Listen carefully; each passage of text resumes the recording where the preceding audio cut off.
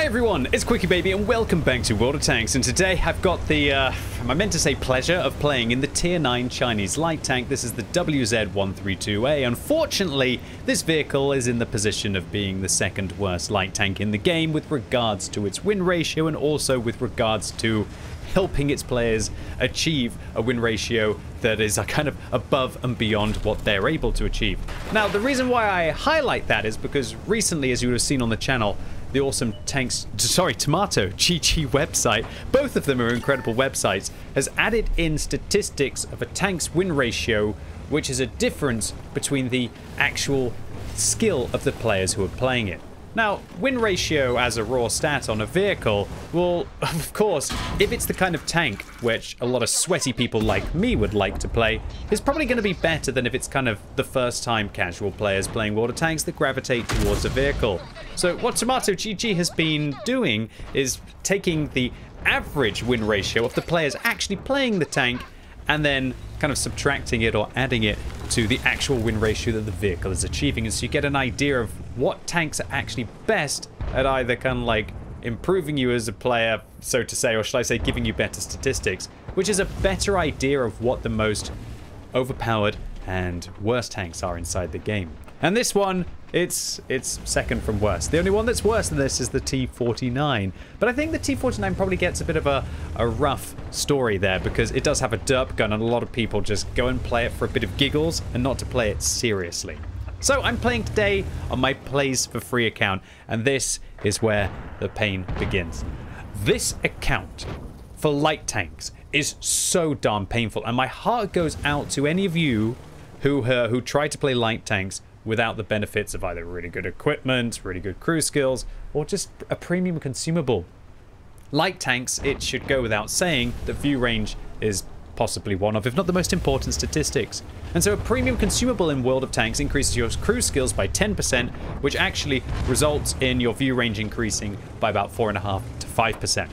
Now that difference, which is the main difference between my free-to-play account and my main account, is that I refuse to use premium consumables on the free-to-play account, makes such a tremendous difference between the two accounts when it comes to light tank gameplay. When I'm playing something like an autoloader, or I'm playing something like a mouse, it's not really the biggest of deals. The premium consumable doesn't make my armor thicker, nor does it reduce the intra-clip reload on an autoloader. However, on a light tank, that view range, the gun handling, the accuracy, the aim time, everything just seems to feel so much worse. And when you're kind of a tank that can do it all, like light tanks can and medium tanks can, without the premium consumable, boy, does it feel awful for these cyclical guns. One of the biggest pains that I have when I'm playing my light tanks compared to my main account is that I, for example, have to take coated optics because my view range isn't high enough to be able to get to like 450, 460 without coated optics. And so I often have to then lose an equipment slot that I would put into something like vents, which then makes everything about my vehicle just 3% worse, as well as also not having the 5% better performance from the consumable. And so before I find it, everything about my vehicle has to be 8% worse on this account because of the lack of vents and the lack of premium consumable compared to my main account, because I just have to take coated optics because otherwise I'm never going to have enough view range without the premium consumable. It really shows you how important it is to have that premium consumable on a light tank to then be able to invest your statistics in other areas, either with the field mods, because you can even reduce your view range to be able to increase your camo rating with quite a lot of vehicles. That's another reason why this account is just so painful, is because I actually have nearly all of the vehicles blueprinted now. The account is, I guess it's going to be 5 years old now. 5 years old at this time of year. But I've actually got to the stage now where all I have to do is kind of grind the tanks to be able to get the modules on them.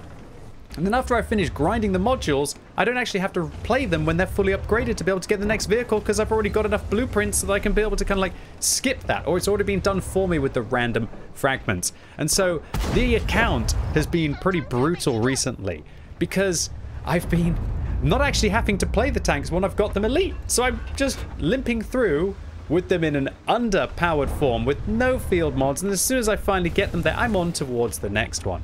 And now that Wargaming has just nerfed the top of the tree as well, it's made it even more brutal to be able to get through the stock tanks with no more 5 times experience games. And so that is the state of this vehicle. And you might be noticing, QB, why are you using a durability device on this tank? Well, again, that's me min-maxing, not actually having to get the tracks on this vehicle. Unfortunately, there's no way to be able to equip the top gun on this tank unless you'd have the tracks. And the top gun is so nice, it's probably one of the only good things about this vehicle is this 100mm with its 320 alpha damage, that the idea of skipping, well, should I say skipping the gun because you don't want to have the tracks, was more painful than dropping the exhaust to use a durability device. Now, this doubly sucks when I end up on a map like Malinovka or Prokhorovka when I'm playing against tanks with better camo now, and I don't have the exhaust to be able to help me out, and I don't even have the vents to be able to make everything else better about the vehicle. So that is just a sacrifice that sometimes free-to-play players, I guess they don't have to make, but it's a decision that I will make to skip the 25,000 experience. Because I now need to race my way through, and I found myself actually grinding without 5 times experience missions. I know, right? That's how entitled I guess I became to the 5 times experience games on this account, to be able to get towards the next vehicle so I can buy the WZ1321 while it's discounted. I'm definitely going to make it. The top of the tree ends this Sunday for the current month, and I know that I'm going to be able to get there and be able to pick up the M5Y and the WZ1321. But I don't even know why I'm so excited, because really the WZ1321 I think is the worst tier 10 light tank by far, at least for enjoyment for me. The turret armor on it just doesn't really make up for all of the horrible aspects of the vehicle. But what you're going to see here today, ladies and gents, is all of that pain, all of that suffering, all of that horrible playing of your stock tank without the crew, without the equipment, without the field mods, sitting there and just seeing other better tier 9 light tanks either getting trounced by a Char 75 or just being unable to stop an ELC even 90 from sitting in a plant pot anywhere on the map and being able to dig them out. What you're going to see is when it all feels like it's worth it. Because I'm the underdog, right? I'm playing on my free-to-play account. I'm playing a semi-stock tank without the tracks or the engine. But I still have my awareness. I still have at least 100,000 games of World of Tanks experience. And maybe, just maybe, we can make a comeback into this game where we're down by 4,000 hit points and down by a couple of vehicles with some sneaky plays. Alright, so the WZ132 in this scenario, I chilled out towards the north for as long as I could, trying to hope that maybe some of the tanks were going to push, and then I realized that this battle wasn't going to win itself from that regard, and sometimes scouting and holding positions is not enough to win the battle. So instead I decided to come across to go and get some vision down towards the M48, get some vision on the T55A and try and apply some pressure, because I knew that as soon as the ST2 on the enemy team made it into the base, that would just be the end of it.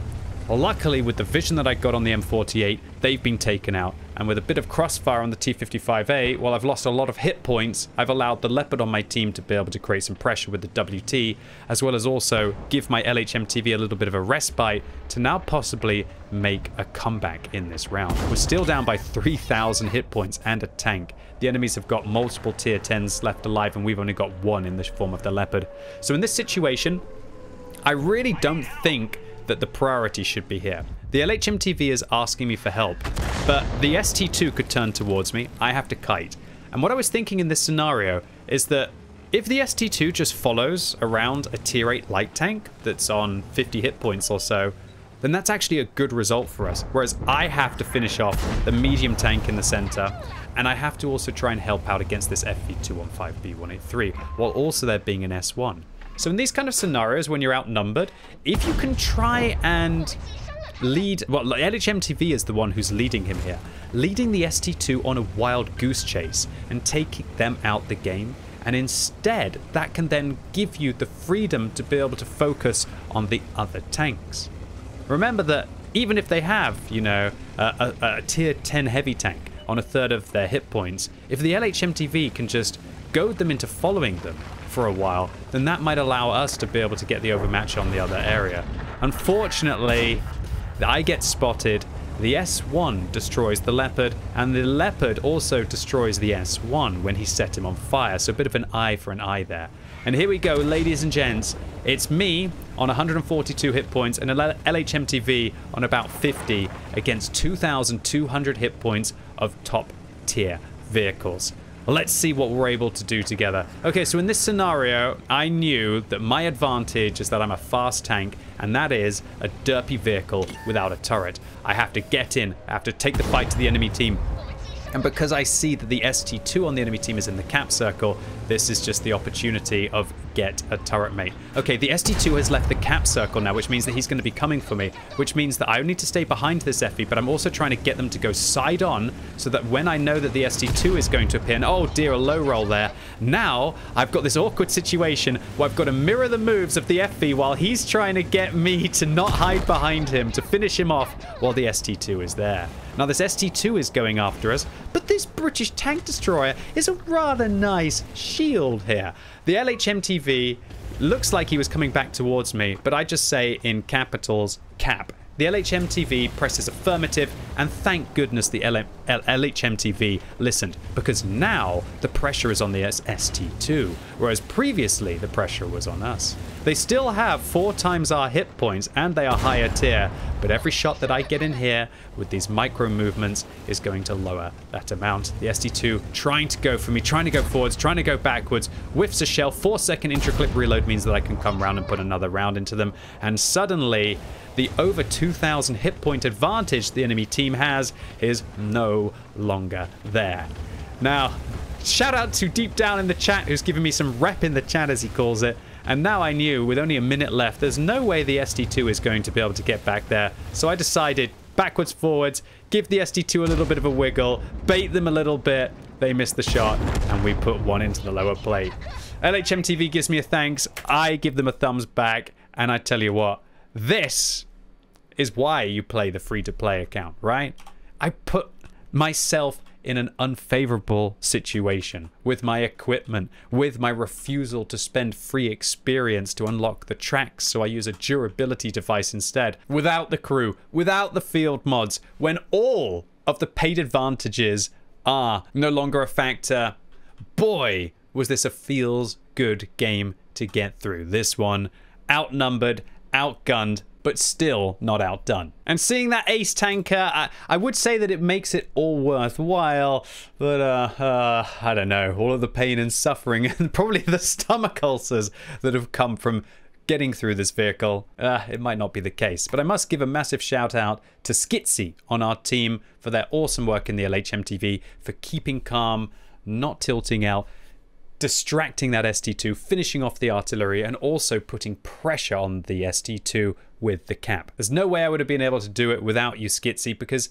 your distraction gave me the confidence to actually go for that FV, to go for the ST2, whereas if I'd been by myself, without the cap pressure, I don't think you would have forced the mistakes that the enemy made. So this was an All-X medal for the WZ-132A for destroying higher tier vehicles with a light tank, and we made a nice meaty profit, although a lot of that was for the personal reserves, or should I say missions that were paying out. So, playing the game for free, saving your free experience in case Wargaming make an overpowered vehicle in the assembly shop, it has its price. You might have to trade a little bit of your sanity when you're sitting there with the wrong equipment, without field mods, and not even having the top tracks and engine. But sometimes, when you're giving yourself that handicap and you're putting yourself as the underdog, boy, can it be some of the most satisfying games of World of Tanks. Anyway, ladies and gents, boys and girls, that was it for today. Really hope you enjoyed the video. If you did, give it a thumbs up. If you hated it, give it a thumbs down. And let me know in the comments down below whether you have bothered with the top of the tree this month, or do you feel that it's just not rewarding enough anymore to be worth your time. And as always, thank you so much for watching. You've been epic, and hopefully I'll see you soon.